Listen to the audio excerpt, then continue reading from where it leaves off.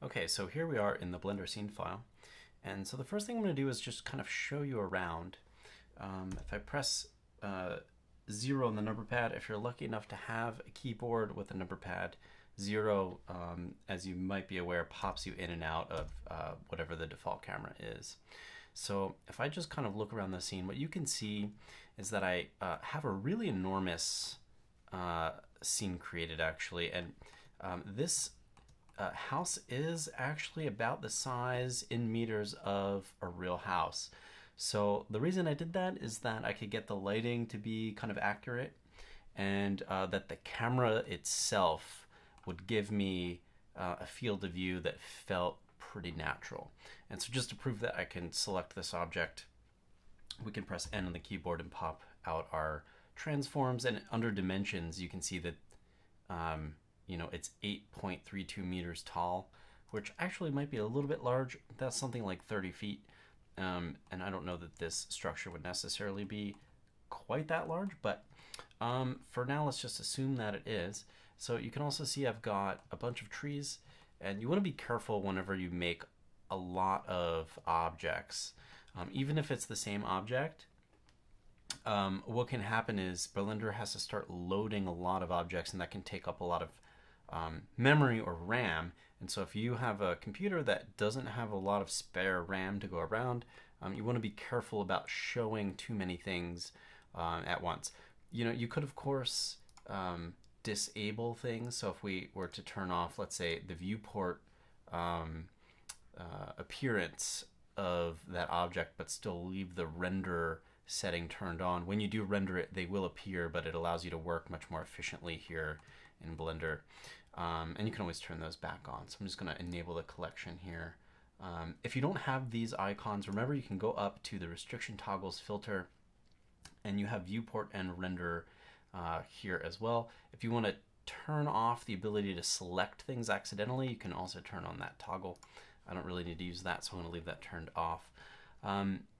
One of the things I did to keep this fairly lightweight is, instead of duplicating this with Shift D, which makes a new object based on the old one, I did something called duplicate linked. That's Alt or Option D on the keyboard, and that will actually create an instance of this object. And then I can independently scale them and rotate them, and so they look different, but it's actually the same object, just rotated and scaled in different ways.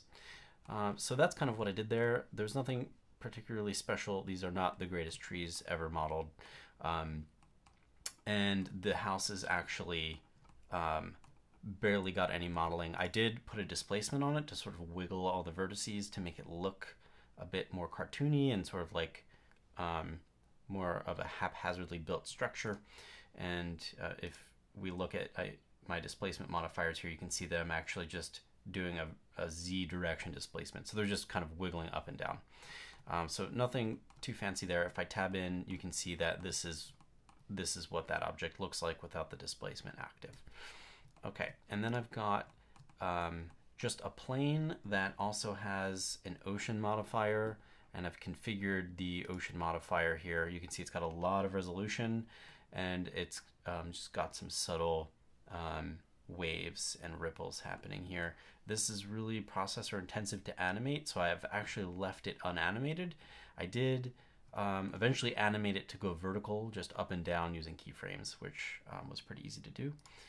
And okay, let's take a look at what else I have. So you can see here, if I press 0 to jump back in, I have the appearance of what look to be mountains in the back.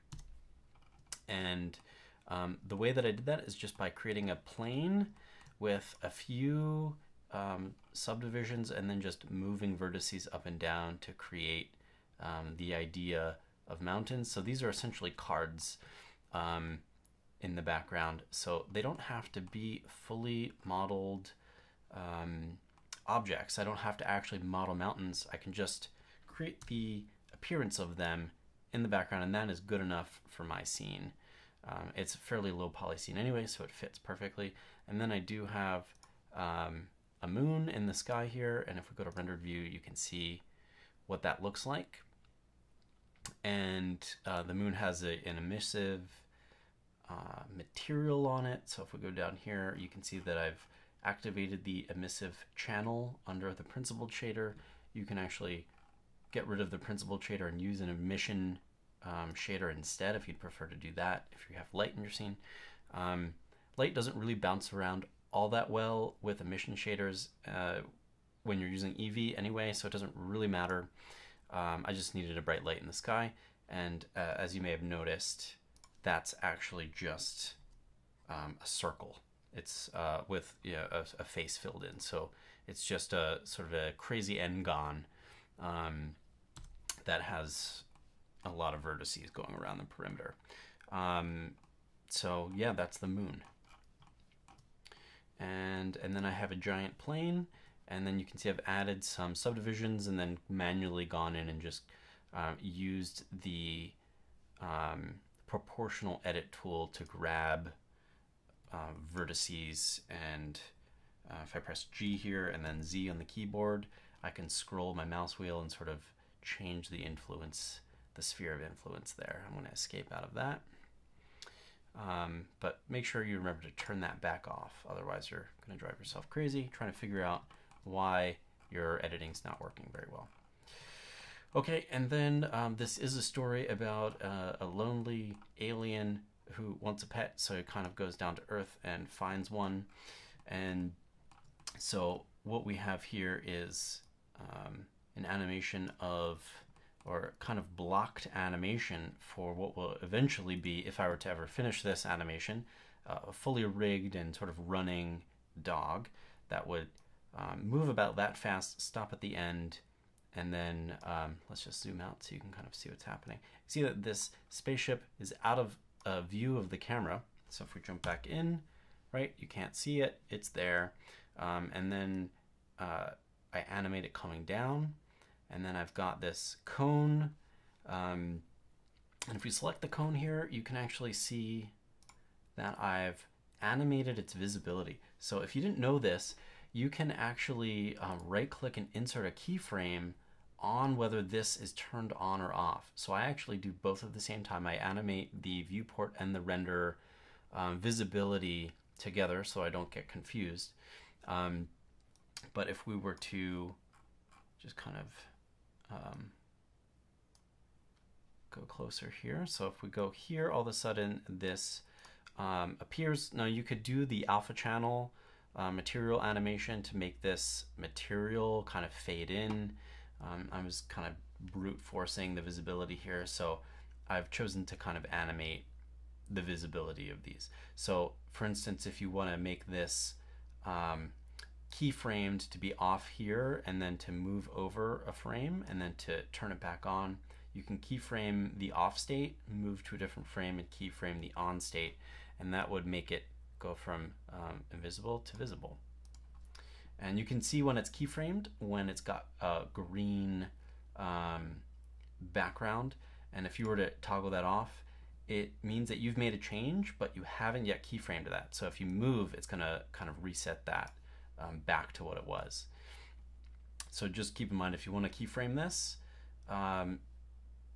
you want to move to the frame that you want to keyframe it first, and then go ahead and change it, and then insert that keyframe. Okay, so I'm not going to really make any changes there. So that's how I've animated this cone appearing and then disappearing. I could have done something fancier, but this is just an animatic, and it's to give the idea of what the animation is supposed to be, so that you can make decisions about how to improve it. All right, so that I think is basically the whole scene. I do have a few cameras that I have set up, but what I'm going to do is jump into my camera, and I'm just going to play through the timeline here. So it's going to go from frame 1 to 144. Okay, so you can see here the dog moves to the end of the dock. Oh no, something off frame beamed something down, and obviously it's the UFO. So that's this whole shot. And so I'm not really sure how I want to cut this together yet. If you know exactly how you want to cut this together, you can go ahead and not render the frames that you don't need. I don't really know what choices I want to make yet, so I'm comfortable just rendering the entire thing out and then editing it and seeing what I can come up with after the fact.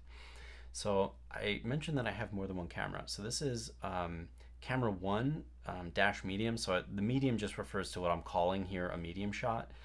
I don't know that this is necessarily called a medium shot if you are shooting this for real. That's just kind of my way of noting what kind of shot this is for myself. Okay, so I actually have a collection where I'm keeping all of my cameras. Remember I said be really organized? Part of that is keeping your outliner here in Blender organized so you can quickly get to things. So here, while you're in kind of the active viewport, you can switch active viewports by just clicking on these green icons here in the outliner. So you can see here that I've got Cam 2, what I'm calling wide, and that basically just shows the mountains, the trees, the entire structure of the house, some water and some ground. This is to help be more of an establishing shot. And also it has the spacecraft coming down and coming into view. So you can actually see the entire thing play through from really far away.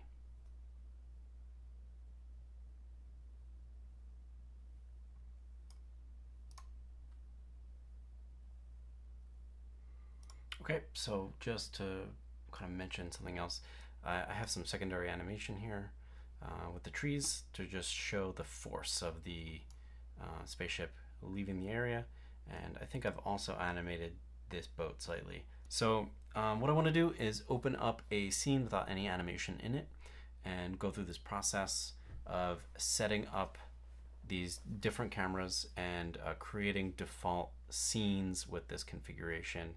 I'm ready to go. Blender does have a scene manager, so you can configure a scene. So this is the original configuration here with this camera, and then it automatically saves the configuration. So if I jumped through these different scenes here that I've named to match what I want the renders to actually be, you'll notice that these are named the same way the folders are, so I can quickly re-render later if I need to, and I don't have to try to figure out what it is. So I'll show you how to set these up as well.